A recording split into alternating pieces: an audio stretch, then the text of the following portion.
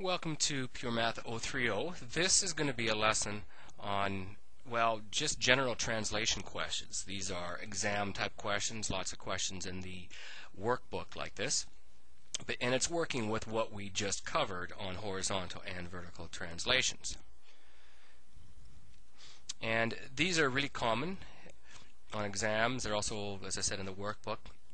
And you can draw right in there, where you're given a function, like in this case y equal f of x. Now we don't know what this is. There's no equation attached to it, so you can't do it algebraically. But what you'll be asked to do is to sketch transformed graphs based on this graph. So for example, y minus 3 is equal to f at x plus 4. Well, you want to identify first off with this the nature of the translations. So I'm bringing up a graph of this. You need to note that this has been moved 4 units over to the left, and that is based on this right there, x plus 4, 4 to the left.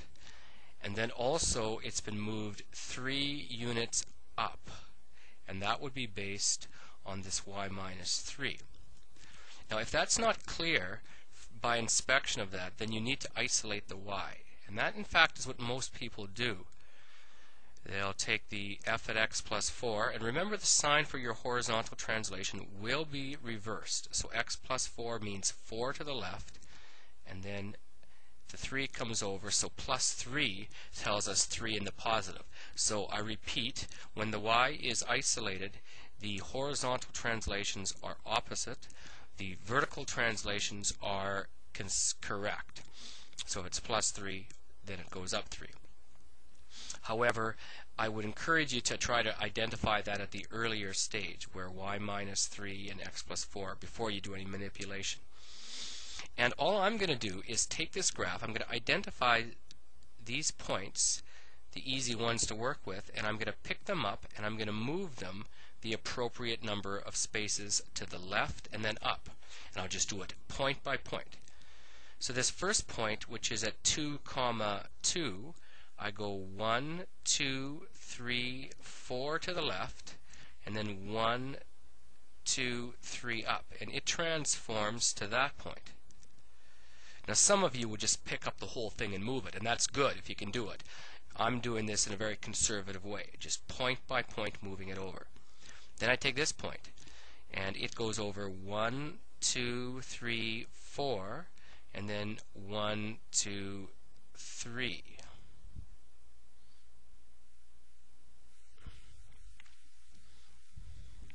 And then this point, which is at 5, 3, it goes over 1, 2, 3, 4, and then 1, 2, 3. Now actually, that point, I'm off the scale a little bit, but that's okay. And then finally the last one that's given, 1, 2, 3, 4, and then 1, 2, 3. So it takes you up there. And then all you got to do is connect those points. And the shape should not change. It is just moved over and up.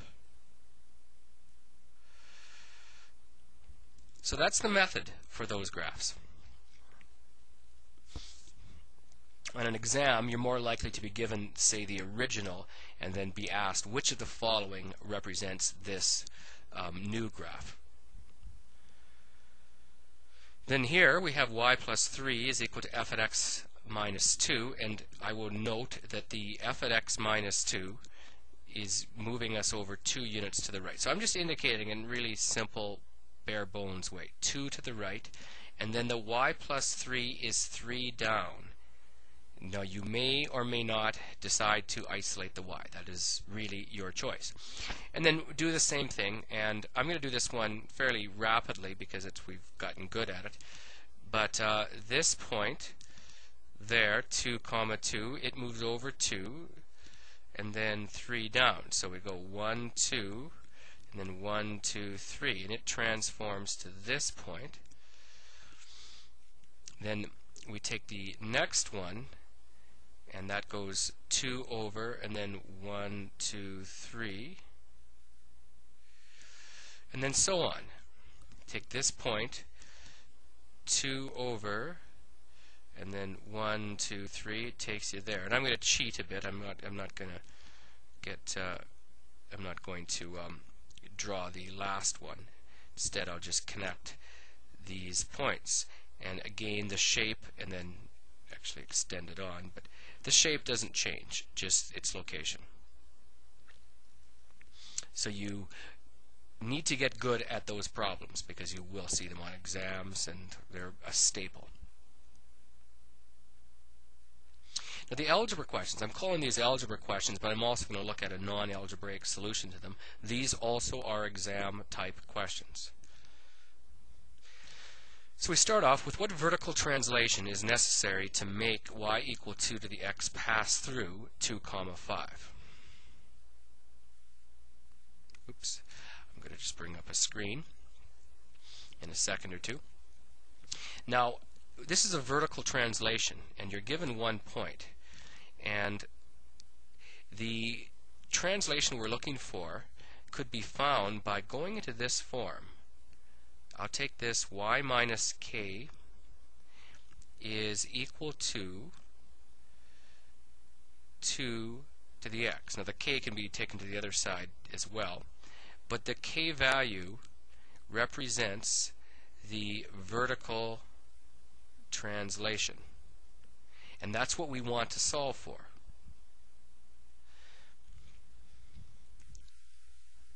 And we were given a point on the curve that satisfies that equation. That's 2, 5, and that's our x and our y. So I substitute in the y, which is 5. I leave the k open because that's what I'm going to be going after, and that's equal to 2 to the exponent of 2. And all you have to do now is solve for the k. And it would have been easier if it was on the other side, had you written it as y is equal to 2 to the x plus k. So you recall that that's another version of that. So 5 minus k is equal to 4. And then subtract the 4 from both sides will give you 1, and I'm going to move the k over. So I get k is equal to 1. And therefore, the equation is y minus 1 is equal to 2 to the x. And if you wanted to, you could bring that 1 to the other side. But in any event, this is 1 unit up.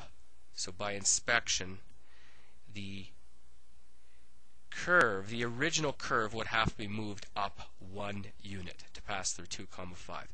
And this is a reliable method. When you're looking for the vertical translations, you just go to the y minus k or y equal 2 to the x plus k form, solve for the k value by substituting in the given xy. I am going to consider a graphical solution of this too, which is very effective if you know what you're doing. Although most people do approach it from the algebraic perspective. So it can be solved graphically.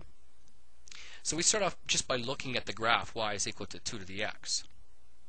So we have this exponential function. And we take a look at the point 2, 4. Now the reason I chose 2, 4 is I substitute in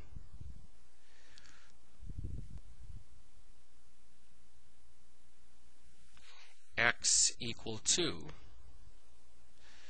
into y equal 2 to the x.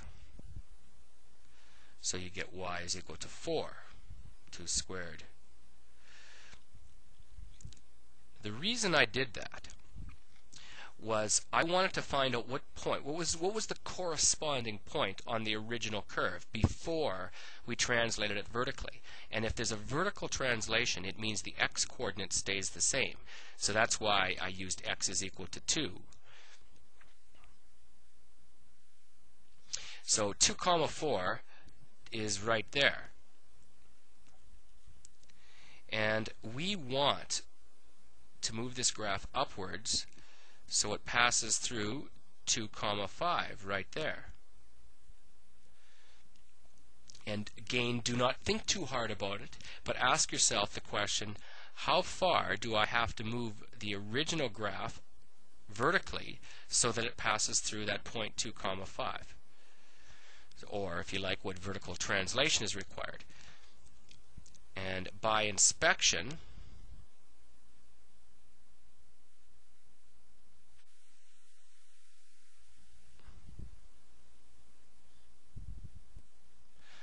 one unit up. So if that makes sense to you, it's a good method. But the algebraic method always, always, always works. Now the next question is a horizontal question. Oops, that's actually based on this. I'll go on to the next. I did that.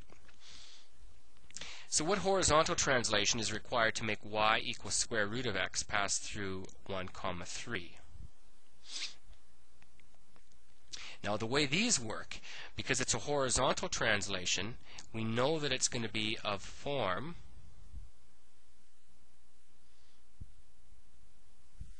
y is equal to the square root of x minus h, because x minus h indicates a horizontal translation.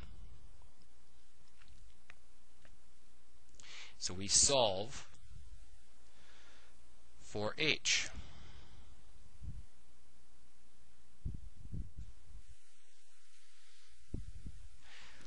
So we do know our x and our y. So y goes in to be 3, and this becomes 1 minus h. And now we solve this equation. And to solve it, we have to square both sides. So 3 squared is equal to 1 minus h squared. So that would give us 9 is equal to 1 minus h.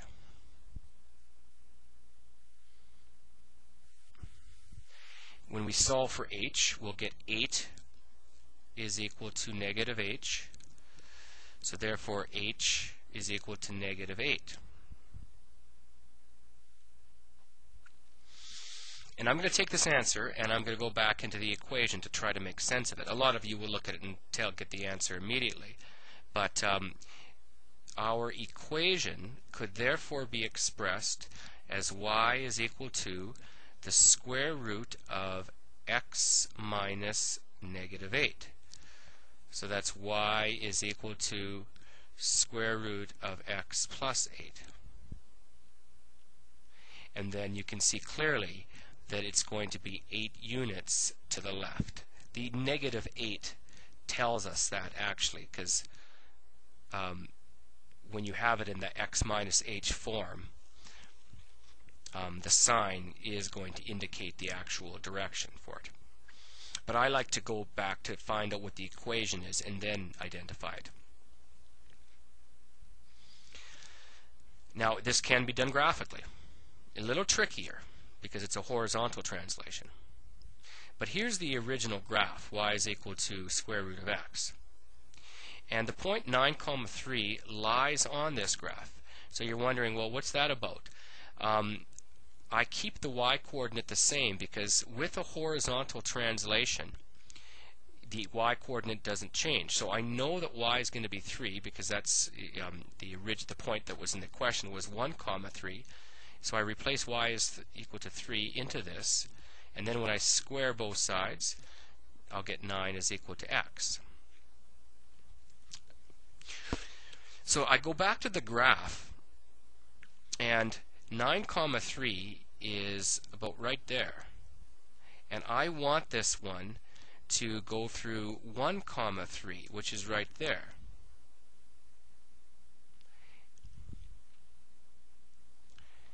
And just ask yourself, how far do I move it? And you can tell by inspection it's going to be 8 units to the left. So this method works, but it really requires you to be careful. You've got to be clear if it's horizontal or vertical and which point stays the same. Oops, take that back, and I will write this in by inspection.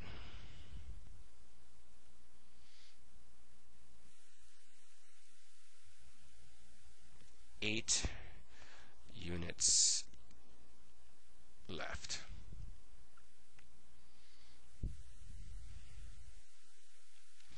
Let's do one more.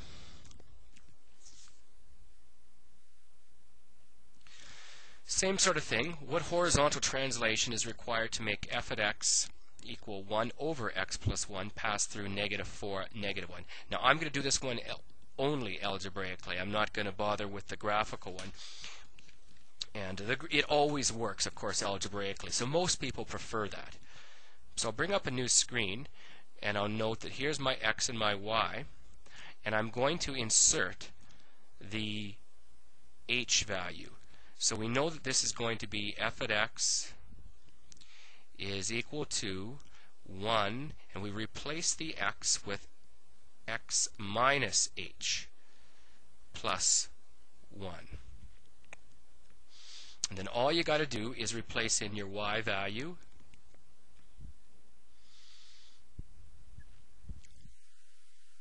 replace your x value in, which is -4, and then your plus 1. So -1 is equal to 1 over -4 plus 1 is -3 minus h. And then do a little bit of algebra on this one. I like to cross multiply, or you could multiply both sides by -3 minus h. But cross multiplication would take you to this: -1 times -3 minus h is equal to 1. So keep in mind that this actually is over 1. Any number can be written over 1, and then you can see the cross multiplication fairly well. So this becomes 3 plus h is equal to 1. And when you solve, you'll get h, subtract the 3 away, h is equal to -2. And I'll bring up a new screen right away, and I'll summarize this, but you might be able to tell already that that h equal -2 tells me that it's been moved to the left, -2, or to the 2. So the equation is f at x is equal to 1 over x minus -2 plus 1. This can be a little confusing because you have that number around already, but don't let it confuse you. Just write it as x plus 2 plus 1. We don't care about that plus 1. It had no effect on anything. But we do care x plus 2 means 2 units to the left.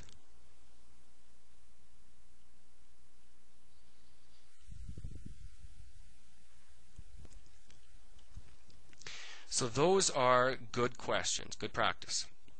And that's it for me on these. So thank you for your time.